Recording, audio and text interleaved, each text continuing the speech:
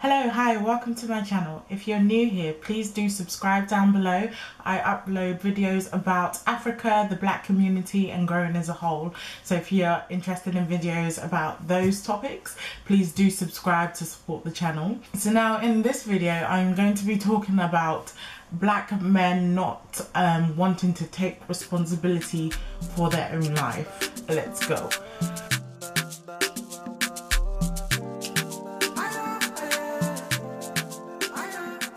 So now this video, I wanted to talk about a failure within the black community, should I say.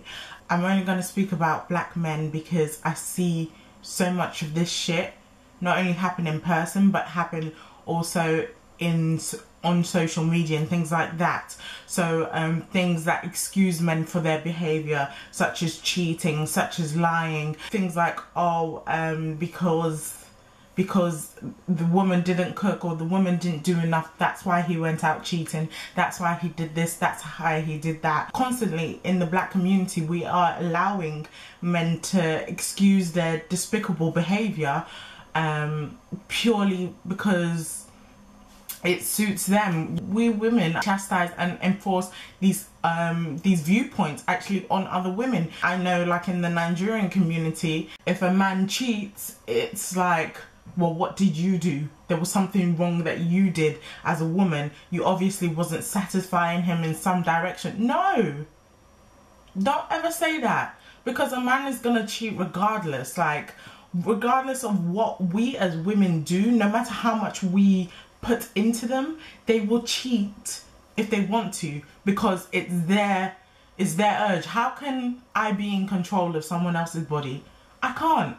So if he is gonna gamble away all his money, it's not that I wasn't responsible as a woman and beside him. No. If your co-worker said, well, because of you I did this, you would never stand for it. But why as women do we enforce these on other women? And then why as women do we excuse this behaviour from black men, saying that we are the cause of their infidelity, we are the cause of how they are? We are not the cause. You are the cause. You need to look inside yourself. And that's a real big problem within the black community. I think a lot of black men are immature.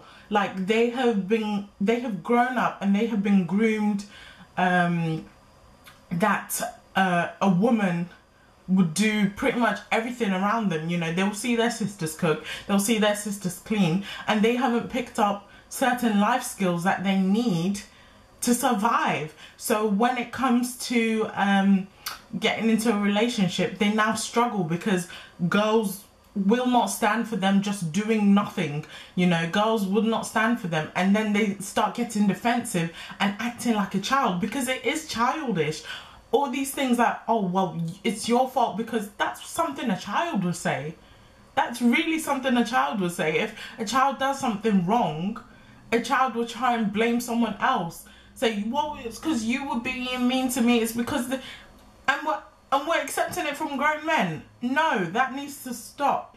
Because what are we actually telling women within the black community? That everything you do is your fault and everything he does is your fault.